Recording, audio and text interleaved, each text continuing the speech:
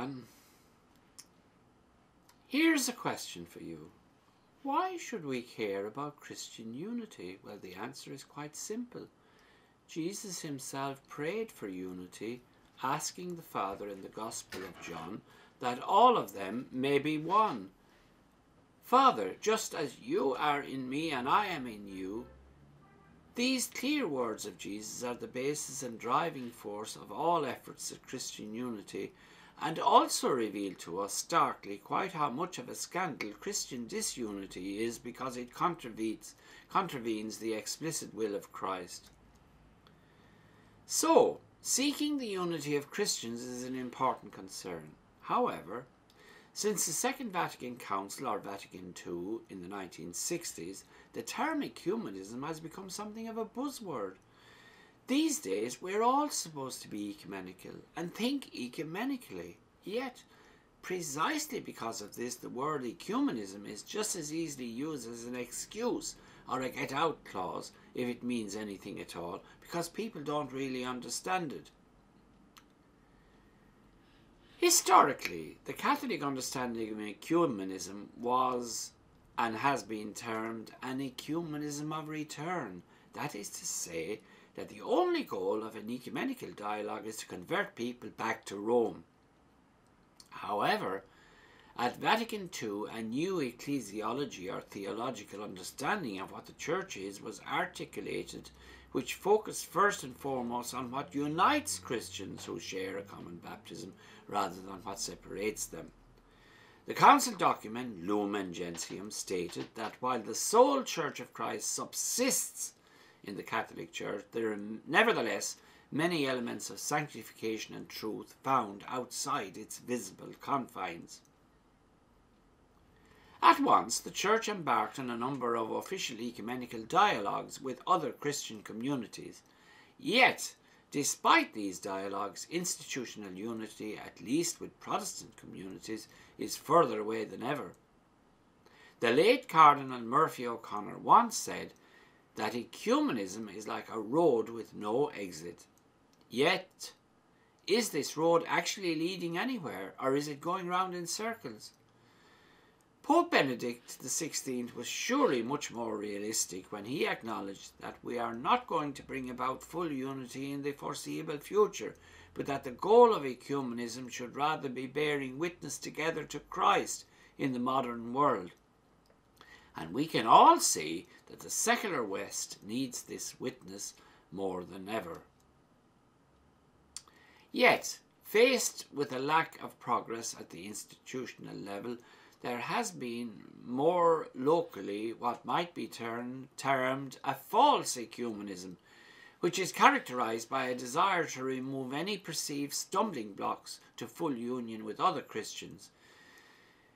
Many have believed that in order for ecumenism to be successful, it must involve the stripping of Christianity down to what are considered its bare essentials, on which we can all agree, such as the authority of the Bible, the meaning of the cross, almost as if Protestant Christianity represents a purer form of our religion.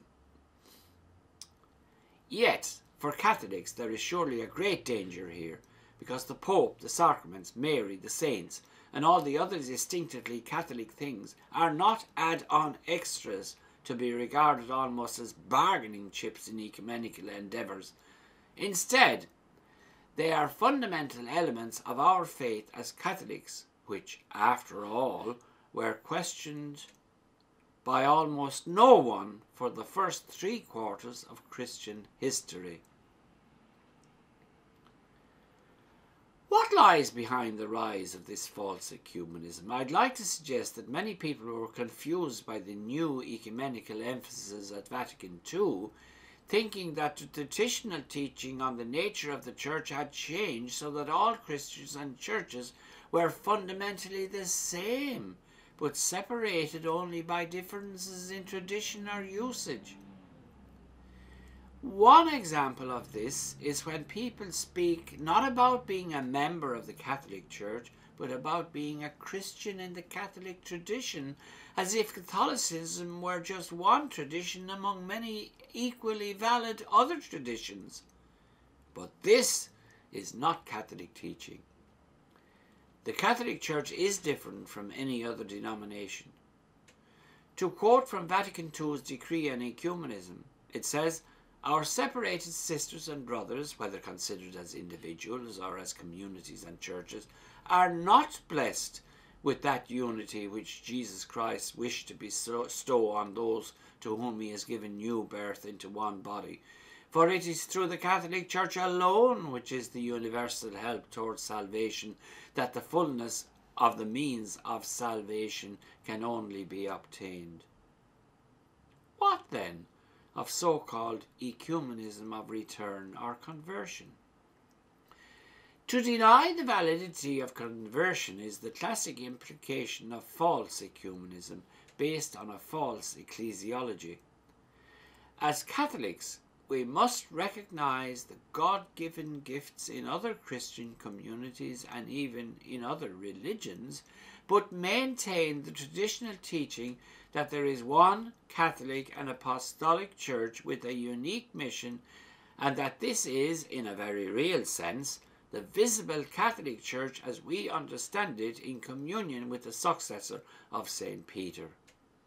So, ecumenism is good and necessary if its goal is to provide a common witness to Christ, but it's false when it denies fundamentals of the Catholic faith.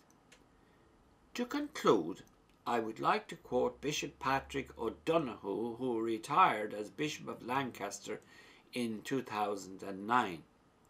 Now, in an interview with a Catholic news agency, he said, "It's time we admitted that a wrong type of ecumenism has put a brake on the Catholic Church's freedom to engage in evangelization and mission in society.